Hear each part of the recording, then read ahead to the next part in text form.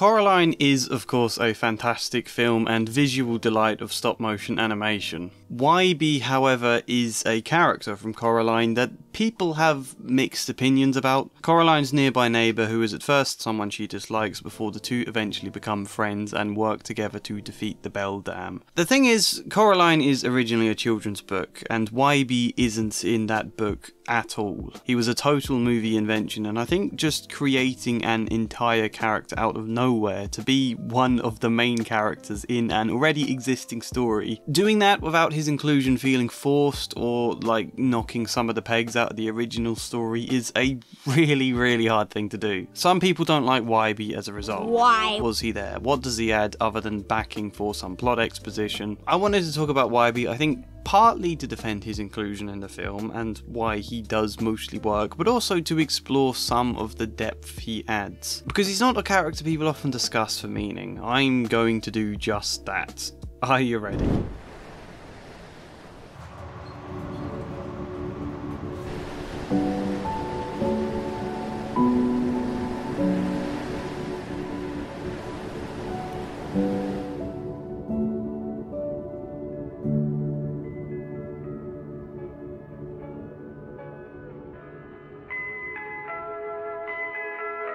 I think it's worth stating that whilst I do like his inclusion in the film, I still prefer the original book to the movie overall. I think the book is a lot punchier in many of its ideas, and part of that is because it is more contained. Without Wybie, the focus is much more on Coraline herself, and the slimmer cast of characters just makes for a more contained, tighter story in my opinion. However, things inevitably have to change when adapting a book to movie, and often for so many reasons it's hard to describe, like the pacing being different, the structure, how a book chapter has more time to explore little mini arcs in ways where a film has to flow more directly. Sometimes there's things from the books that you imagine would work in your head in a film and then don't actually translate well into the movie and therefore needs tweaking. And I think the obvious example here is internal monologues. In the book, you can just read Coraline's thoughts, there's descriptions of her reactions and feelings. Therefore, you don't often need as many characters for her to bounce off of, but in the film, you can do some of that visually, but not all of it. We can't get internal monologue, and therefore I think adding Wybie gives Coraline someone she can talk to, someone she can express her feelings and ideas to, so that we as the audience can follow along more really. It's quite a practical idea. At times, Coraline has the cat to talk to, yes, more so in the books even. The argument then is why couldn't she just have the cat for more scenes, bounce off of the cat much more. However, A, the cat only talks back when in the other world and not the real world, which would make all of those conversations very one way, and B, I think if the cat was in way more scenes for Coraline to talk to, it would diminish a part of the cat's character. The idea of him coming and going as he pleases and being a bit wary of Coraline at first. The cat is great as a mysterious sort of wise figure to pop up every now and again with bits of advice or some suggestions and questions to raise, not so much as a companion type character. Wybie, on the other hand, he is another kid, meaning the back and forth Coraline can have with him is much more childish in nature than it would be with the cat. Wybie, I think, is a much better character to draw out some of Coraline's rougher personality. Is that the word, rougher personality? It's not the word, is it? Wybie is someone Coraline can be much more mean and mopey and tetchy with, which is an aspect I really like about her character. Often movies have a tendency to try and make kids seem very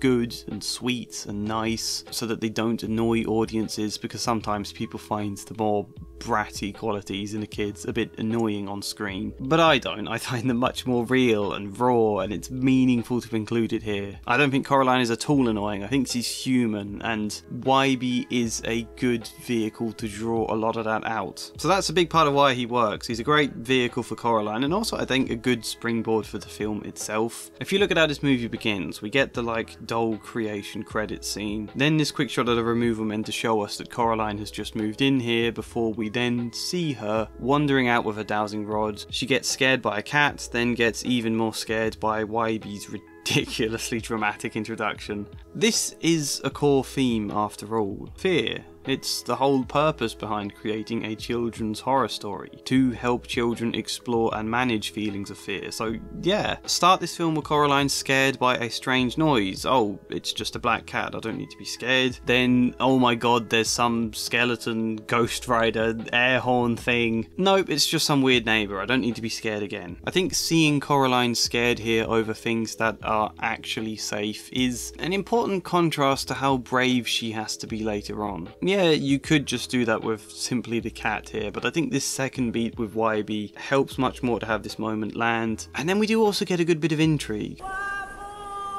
Grandma is calling Wybie away. She's always very anxious about him going near the house, and Wybie is very surprised Coraline has moved in there. Grandma ordinarily never lets children live in that house. That's odd. Raises questions in the audience. It's very good setup for the film. Wybie is a very organic way to deliver that, because we do get to see and feel all of this anxiety and fear from the grandma. So that's point one as a whole. Yes, when you adapt a film, you're often forced to find different ways to express some of the ideas, and Wybie works really well for that. Again, I do prefer the book, but it doesn't mean adapting something differently is bad. There's different advantages and disadvantages. I'm sure also somebody once told me that the original script for this film was much closer to the original book, until Neil Gaiman, the original author, read the script and told them no, that's too similar, an adaptation should be more different. And I agree with that. I think difference is personally what I tend to like. But what are the bigger points? And if I'm a water witch, then where's the secret way? World Anvil. You stomp too hard and you'll fall in it. World Anvil. Yep, they sponsored this video, they're still here, hopefully they'll stay here.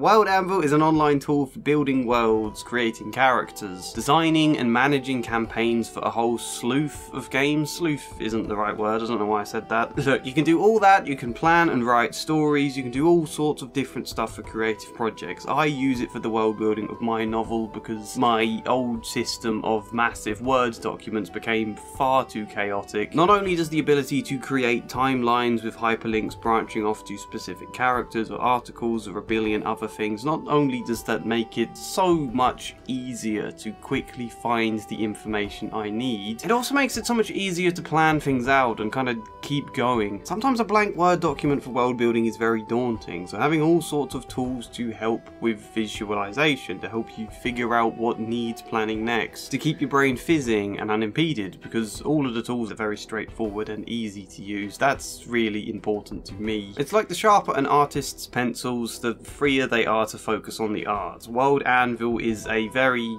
sharp pencil. You can create mind maps, you can rearrange elements of your story, do all sorts of campaign related things for that slew of games I mentioned. Yes, link in the description and as a pinned comment should you desire a 51% discount on all their subscriptions, or if you're not yet sure, then try out the free version for as long as you like. That's what I did at first, and now look where I am, shouting their name at you through a screen. World Anvil!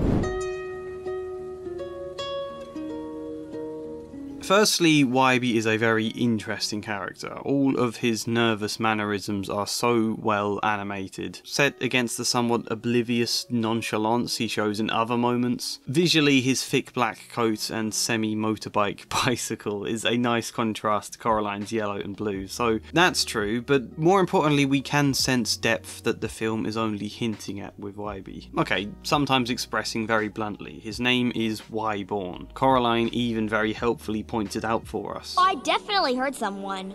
Why were you born? Wybie was an unwanted child. Being named that is both heartbreaking and a bit too on the nose for my liking. Is this why he has been raised by his grandma rather than parents? Quite possibly. Thematically, that's really important when you stop for a second and remember the biggest theme in this film, bigger than ideas of fear, is about being loved, feeling listened to, cherished, wanted by your parents. This is a film all about exploring Coraline's feelings that she is being neglected in place of work by her parents. And so then, here is another child whose name is Why Were You Born, and was most likely abandoned by his parents altogether. In that sense, perhaps not wanted, not feeling loved. The story never makes the comparison between his and Coraline's home situation. I think it's good that it never does. It's better to just leave it subtly alluded to, but the fact we just have that information hanging in the background of the story as a great comparison to the whole point of Coraline's own arc, I think that is so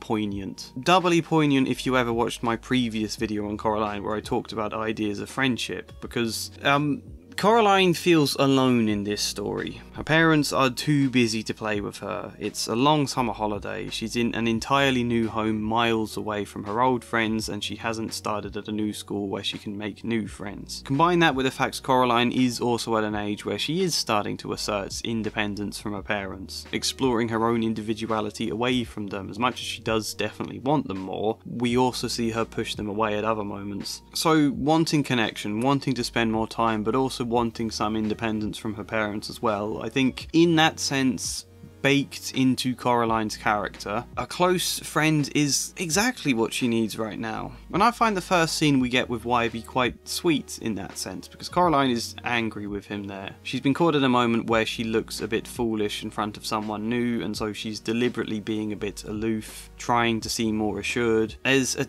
tetchy back and forth that so fits with children at that age, and yet you can sense them kind of getting along. You can sense this is fun, could be fun, only Coraline is too busy pushing him away to actually recognise that. It takes the majority of the film for her to recognise it. She has another scene where she complains about him being annoying and not listening, and yet is also clearly having fun. Ew. And then the other mother makes an other Wybie, and because Coraline found Wybie annoying, the other mother makes this version of him unable to speak, which she likes. I like it. You know, the other mother is recognising Coraline needs a friend, even if she seems to not like Wybie, but then in stripping away all the parts that Coraline find annoying about him, she's also actually stripped away the friend. He becomes not a person to engage with, but just a bit part to her, a companion to carry along the same way you'd carry a dog about. All the same, he then does get to express himself somewhat through action. He gets to help Coraline against the other mother. Then Coraline finds the real Wybie, and this time she is pleased to see him, wants his help. But when he is confused by her ramblings about some other mother, she can't help getting angry and pushing him away again. And so finally, only at the very end of this movie does he come back in to help her, and now their friendship is secured. I'm glad you decided to stalk me. So that is an arc about friendship the film has entirely invented on its own, but it just fits perfectly for Coraline's character. It adds that extra dimension when we've already seen her sad about losing her old friends and uneasy about the idea of a new school. But I mentioned Wybie's situation with his parents, and I suggested it was doubly poignant without explaining why, and I suppose what I meant is, if Coraline's main struggle this film is all about feeling forgotten and ignored by her parents, Wybie is then not just a friend in general that she's been needing, but he is the perfect person to talk to about that feeling, the perfect person to connect with about that. Here he is right at the very beginning of this movie, as the exact thing Coraline needs in so many ways, but she keeps on pushing him away and instead gets enthralled and manipulated by what the other mother offers. Wybie is a great contrast to the other mother in that way, and I just think that's great. I think it's really, really great. I also have this loose theory that where the other mother uses this magic mud to cure Coraline's rash from holding the poison oak, this muddy handshake from Wybie is the reason she doesn't get rash on her right hand, only her left.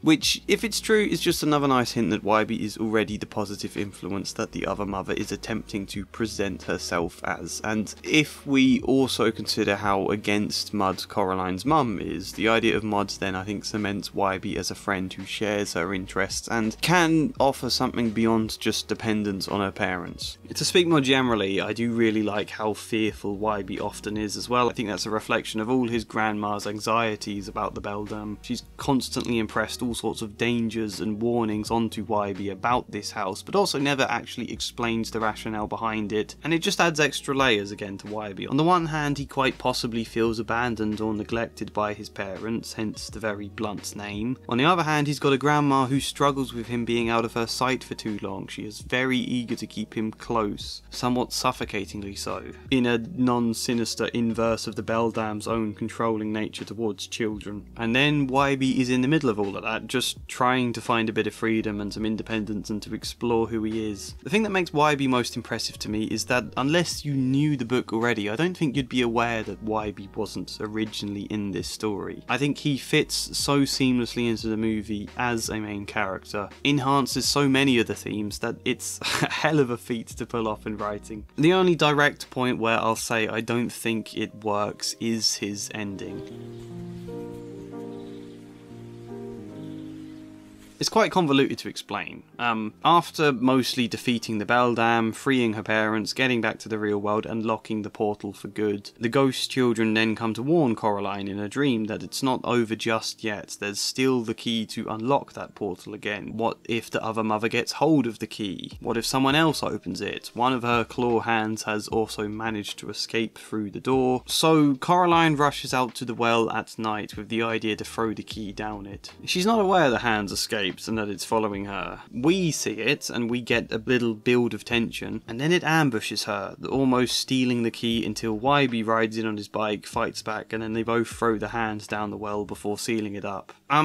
To me, this moment feels a bit too much like we need Wybie to do something helpful in order to complete his arc at the end here, so let's just have him swoop in and save the day. Feels a little generic to me, even if it's a nice parallel to how they begin this film with the well and him riding in on the bike. I think it undermines Coraline a little, who has a great moment here in the book of tricking the hand. In the book, she's secretly aware that it's following her, so she very loudly talks about preparing a tea party with the dolls, announcing how the key is going to be at the centre of the game. She's going to place it in between all the dolls. So she sets it all out on top of a covered well as a deliberate trap. She pretends to not be looking, and then the hand jumps in to steal the key but falls straight down the well. I think it's a nice moment of trickery, and the confident composure with which she does that all I think is the perfect conclusion to an arc about fear. And again, an adaptation can be different and can do things slightly worse than the original without it necessarily being bad in itself, so it's not the difference itself that's my problem. In the film, Coraline A has to be ambushed and almost defeated in order for Wybie to get something to do here, and B, she has to look afraid. Coraline here is very scared creeping out to the well at night, but I think that feels odd to me after everything she's just gone through fighting a spidery other mother. I think this kind of emotional beat of her being afraid and singing her dad's song to herself as a way to kind of steal her courage, I think that beat should have happened earlier in this film. That should have come when she dared to creep back into the other world, knowing the dangers that were lurking there. Whereas having faced a load of dangers and just walking out to a well at night, not believing there is anyone following her, that just feels a bit odd to me, and I think all of that makes this final beats in the film feel a bit